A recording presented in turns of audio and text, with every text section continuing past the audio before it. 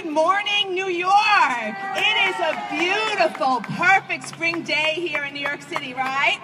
It's a beautiful day to come out and celebrate science.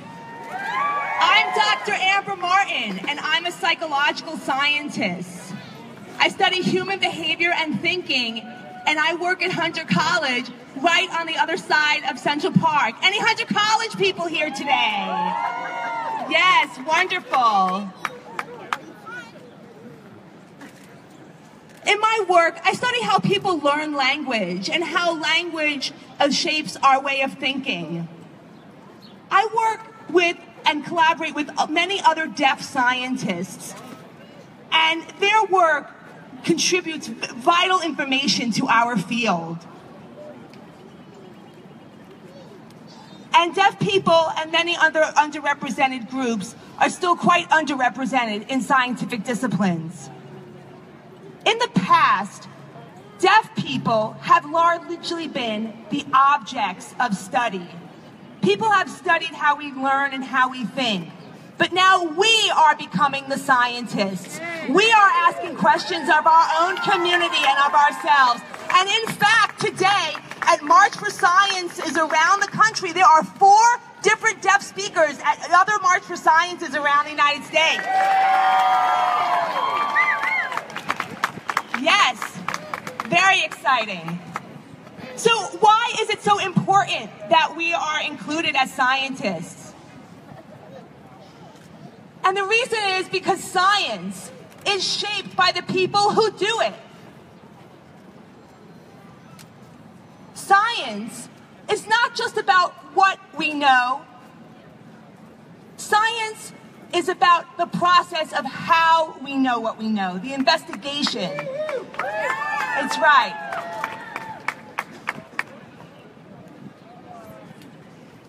Science is a process of asking questions, making observations, and making important interpretations and what these observations mean for people's everyday lives.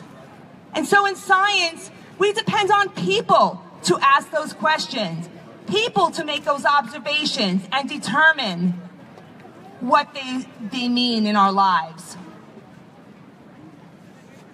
And that's where all of you come in.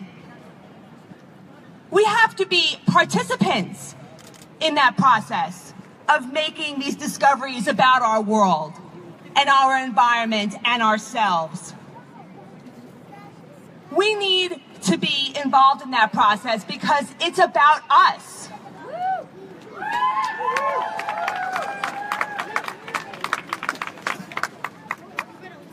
So if any of you might be in high school or you just entered college and you're wondering about science and you're curious about where to begin, there are so many organizations, fellowships, and programs that really support emerging scientists, especially those from underrepresented groups.